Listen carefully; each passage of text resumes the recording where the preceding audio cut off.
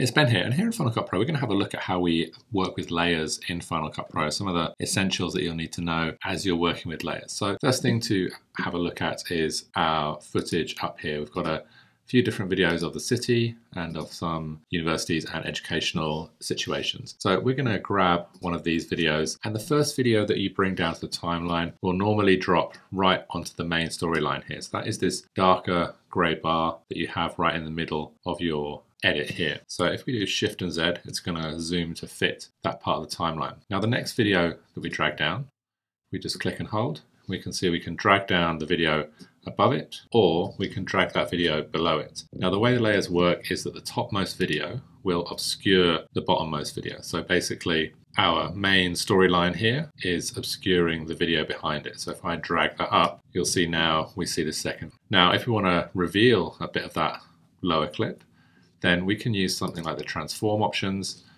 here to scale down our video. So I'm going to just zoom out from here a little bit, and you can see this is how you would create a split screen or have multiple videos within one screen, is by layering them up in this way. So you can see now we have our two videos, one layered up over the other. So let's just undo that. So Command and Z will undo those options. So we're going to turn off our transform options here, and then we're going to come and have a look at another couple of layer options. So if we come to our audio here, you can see when we drag audio down, wherever we drop it, it is going to drop below our video. So we still have, and I'm going to zoom out of the timeline here a little bit, our main storyline, which is this layer here, and then we have our audio layer below that. So normally when you're editing, you'll edit in Final Cut Pro specifically on the main storyline first, and then add other clips above that. So if we come to our footage, I'm going to grab a few clips here, just going to hold down Shift to select a few of these. We'll drag these all down to the timeline and onto that main storyline. And you can see that's the main layer that we're working with. So one other feature of layers as well is that we can actually group layers together on another piece of our storyline. So if we take a few clips here, drag those down to the timeline, and I'm going to do Shift and Z again just to get everything to fit, then you can see these layers are kind of all independent layers on that second storyline. So as I drag them around, they're going to bump up and down all independently. So if, for instance, we wanted those to move together on that second layer, then essentially we can group those into a connected storyline. So if I select all of these clips, and then I'm going to come to Clip and Create Storyline, or Command and G. And that is going to group all those clips together. You can see now I've got this grey box around all those clips, and I've also got, where there were gaps before, these placeholder slugs or gap clips that we can modify and edit. So if I want to move these clips so they're touching each other, then I would delete the gap clip here and here. And so now all of these clips are connected on this storyline. So I can move them all together, or I can drag them out of that storyline. And you can see when I do that and drag a video out, the other three videos snap together. So we'll undo that. And the same will happen when we're using the selection tool and we are shortening or lengthening clips that we have. It will affect all the clips within that storyline that we have selected there, just as it does for the storyline on the main timeline. Now, there's a couple of things to note when you're working with layers here. And the first one is that the layer is connected to that main storyline at the point where you see this line popping out from below that. So as I'm moving this, you can see the point at which it's connected to that main storyline is changing. So this means a couple of things. The first one is if we select here and press delete, because that connected storyline was connected at that particular clip that we deleted, it's actually going to delete that clip as well. So this can be somewhere where you can come a little bit unstuck. In order to get around that, if I want to delete this clip, then I can either click on that clip and press forward delete, which will delete the clip but still leave the gap there, or I can change where this clip is connected. So it's connected right at the beginning here. If I move ahead in time and hold down Option and Command and click here, it's going to actually move that connection to where I had my playhead. So you can see if I bring my playhead here, select my connect storyline, hold down Option and Command, it's now connecting it to a different point in the timeline. We can just see it when we move that around. So if I delete that first clip again, because it's not connected at that point, it's going to allow me to delete that. So a few things to note about layers there. If we create another layer, so for instance, say a title layer, we'll come up to our titles and generators, and we'll grab a basic build in and out title, and we're going to grab this assembler title. So we'll drag this down to the timeline. I'm just going to stretch it out a little bit so it assembles over a bit more time. And as I play this back, I'm just going to disable the audio here by tapping V.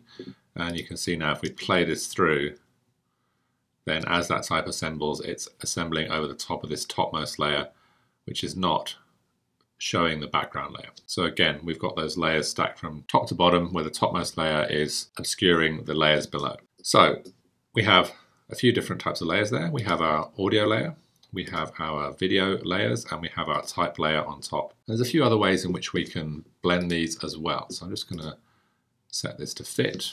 So first thing is we can add some opacity to these different layers so they blend together. So if we come to our video options up here for this middle layer, this middle video layer, then we can modify the opacity, which is going to allow it to blend with that layer in the background. And actually you can see this video is not quite filling that there. So I'm going to change that again to fill. So you can see the blend is happening from top to bottom, where this topmost layer of the city is blending with the video of the people in the background. We can also use some other blend options as well. So if you're familiar with Photoshop, you'll recognize some of these subtract or darken options, where we're really blending in a specific way the foreground image with the background image. And you can get some nice effects when you do this. So we've got our lighten option, we've got our screen option, and other different options for kind of overlaying and modifying how these images interact with one another within these layers. And you'll notice I'm always adding this effect, the opacity or blend mode, to the layer that is above the background layer. If we apply these options to the background layer, then really very little will happen, if nothing, because it's not really blending with anything that's below it. It's just the audio layer that's below it. So we have to think about how those layers are stacked up from top to bottom. So what this also means is we can do the same with our type as well. So we can actually blend in our type so it becomes a bit more subtle. Or if we come to our type options and we come to our face, we can change the color of our type. So let's just go for a nice pink. And then when we do something like this, we can then come to our video options and use that option to actually blend with the layer behind it. And you'll get some different options when you do that. And some will work well and some will work not so well. You can see here when I'm using Stencil Alpha, it's actually putting that video inside the type, which is kind of a cool effect. So the video is borrowing the transparency from behind that. Okay, and this is doing the reverse. This is actually silhouetting the alpha, so basically making a silhouette of the type. So some different options for blending type and video with those layers. We can also do one other thing here just before we finish up this brief overview of how layers work. If we come to our solids, I'm going to grab the custom solid, we'll drop it down here. So basically this at the moment is just a black layer. Obviously this is kind of useful if we want to reveal or kind of have that background layer visible but not as visible, so the type kind of pops out a bit more. We can just have a little bit of opacity on that background layer. See, that works quite nicely.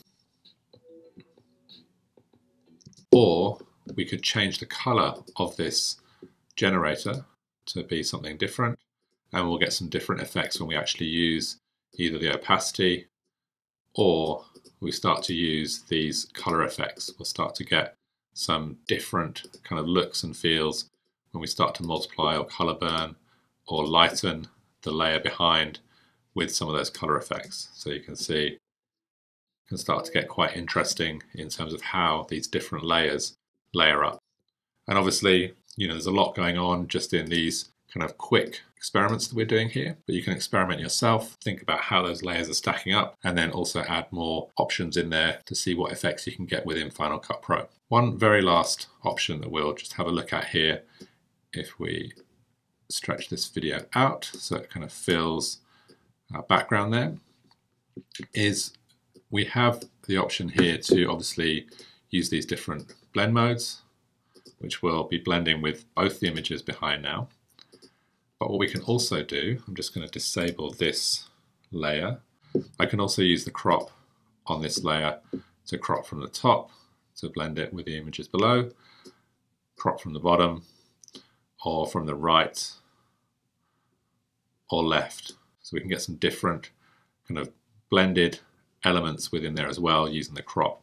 Now the crop actually becomes quite useful. We'll just add a bit of opacity to this image so we kind of get this stack of 3 images combined together. It kind of creates this nice layered effect. If we turn this back on, we can use the crop for the custom layer to good effect by cropping the bottom and the top within those layers to kind of letterbox that type, so we get the full effect of those layers, but we also get the type popping a bit more because we've added that colored layer behind the other layers. So a quick overview of how you can work with layers, experiment with layers in Final Cut Pro. If you do have any questions, then please do leave a comment below. Otherwise, I look forward to seeing you on the next video.